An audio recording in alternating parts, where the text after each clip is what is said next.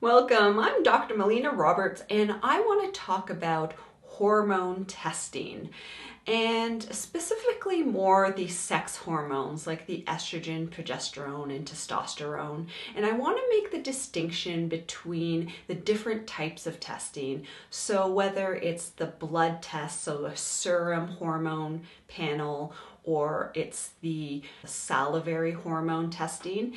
And then we also have urine hormone testing. So these are 3 different tests that we can run for the hormones. And often I'll have patients who come in and say, oh yeah, I had my hormones tested and they all came in within normal range. I will say, well, what kind of test did you have done?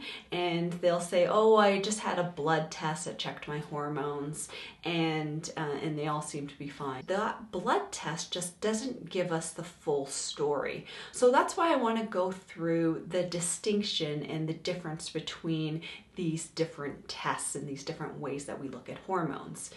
Now, a blood test, so a serum hormone test, what it's looking at is it's looking at both the bound and the unbound hormones, and it gives you a total hormone number. So it doesn't distinguish between the bound and the unbound hormones.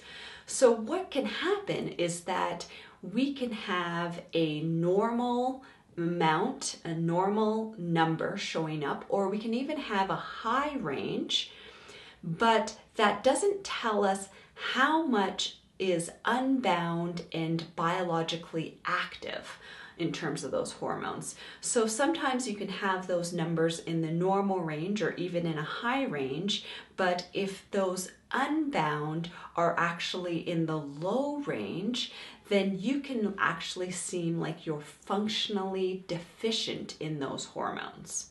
Now with the salivary hormone test, it's measuring the unbound, free, biologically active hormones that are actually available to be able to bind to the receptors. And these are the only type of hormones that are actually able to make their way into the saliva. So when we measure the salivary hormones, we're able to get an idea of how many free, unbound, biologically active hormones are in circulation.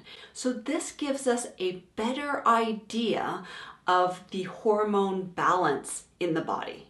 Now the urine hormone test will measure the unbound free hormones, but it will also measure the hormone metabolites. So we will get an idea of the parent hormones and how much of those hormones are active, but it will also give us an idea of how those hormones are metabolized in the body. And this is really interesting insight to see which pathways these hormones go down in your system. So this gives us a lot more insight into how hormones are being used and utilized in the body. So these are just some different ways that we can be testing hormones in the body, and I just wanted to go through the distinction of those 3 different types of hormone testing. All right, so thank you so much for watching. I encourage you to share this with your friends and family, to press the like button, to make a comment below, and until next time, continue to learn, grow, and build health.